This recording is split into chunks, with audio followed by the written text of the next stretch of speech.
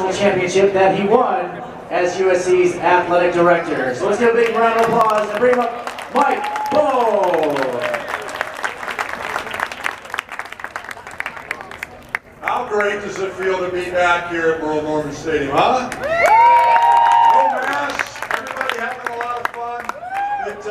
It really is a good feeling, and you know, not to be emotional about it, but I don't think that everyone here knows what these young women have been through and what they accomplished last year and what they pulled off. And you think of the momentum that exists at USC right now.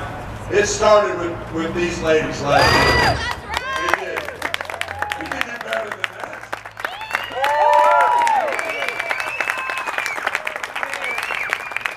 I can remember last year sitting on the couch watching the tournament and watching the finals with my wife Kim, who's here. Where's Kim?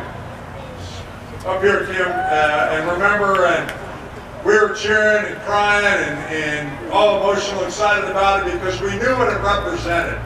It represented a time at USC and a time in our country associated with so much adversity and different things going on. It was a big deal. It was a huge deal, and I'll never forget that. I never will. And what it meant for the program, for this university, at a time when we needed it. And so I think that's awesome. And you think of the greatness around this program. So who in the building has won a gold medal? Seriously. All right? Tina's won a gold medal. Where's Coach? Where's Coach? On your right. Over there. There's a gold medalist right there. All right, who in the building? We got some great alumni here, right?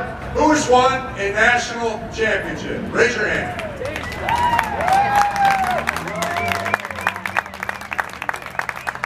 That's awesome. So the point I'm trying to make is there's greatness around this program.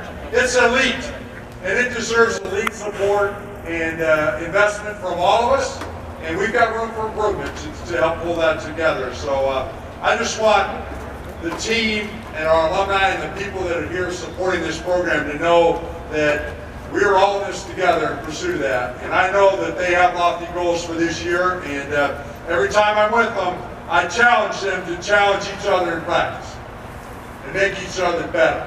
And I know they'll do that. I know they'll get competitive playing with some alumni today and doing that, but it's a privilege to be the athletic director with incredible women and coaches like this. And we should be appreciative of that. So let's give them a big standing ovation and say thank you.